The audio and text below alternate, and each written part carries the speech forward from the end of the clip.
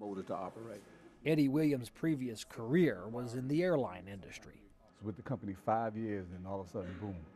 You know, the airline industry got bad. Everything went well. They laid off a whole bunch of people. You see it coming? No. Called us in one and told us things were going bad. We was going to have to, you know what I mean, cut some people back, you know what I mean, and be prepared.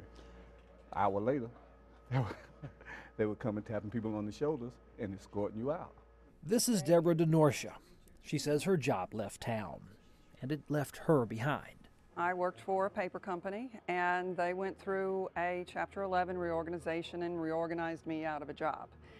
And so I didn't really know what I was going to do. I was sending out resumes, wasn't getting a whole lot of response. Eddie and Deborah's stories are like stories of many laid-off residents living in or near Union County. But they took advantage of a local advanced manufacturing training program. It's being offered through South Piedmont Community College. Examine of closed bits. Russell Carpenter helps train the new workers who come to South Piedmont. Right now we're in normal mode. His classes number about 10 students who'll study under him for about a 10-week period. Carpenter says many of these students are between 40 and 60 years old. Many are really hesitant about re-entering the classroom. A lot of these are displaced workers, guys that have been doing the same job basically all their life, and all of a sudden those jobs are gone. How often do you find yourself convincing them they can do it before you get them to do it? That's probably the biggest challenge, is getting these guys to believe that they can do it. Because when you first come in, it's really intimidating looking, but if they apply themselves, they're really surprised that they can do it. It's not like a regular class where you come in here, you get all this other stuff before you actually get your hands wet. You come in the door diving into what you need to make yourself marketable in the workplace. Do you master a technique here, or are you a jack of all trades? You're absolutely a jack of all trades, and you need to master them all. And that's the beauty. It doesn't go both ways. Well, no, it does here. We got magnetic sensors. Our goal is to get these guys in and get them working as fast as we can.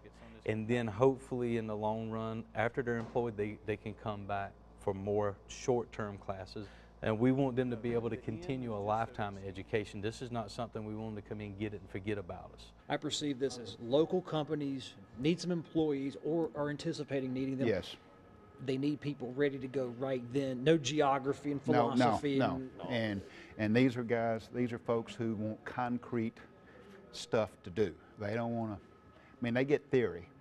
They got to understand the basics, but they want to get in there with their hands and their mind. It's not just hands, it's hands and mind, and really make things work. Most of the advanced manufacturing students receive full tuition stipends to retrain their job skills, while South Piedmont can promise to make these students more prepared for the next job they receive. They cannot guarantee a job.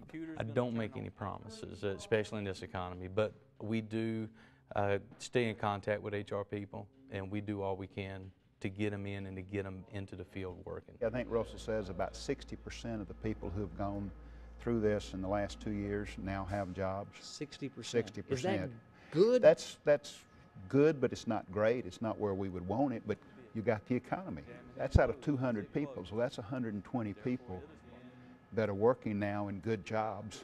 Because of the investment in the training equipment, we have the ability to give people the opportunity to be masters in all these areas and really have a deep understanding of hydraulics, a deep understanding of pneumatics, and more importantly, a deep understanding of how those systems work in a big manufacturing environment.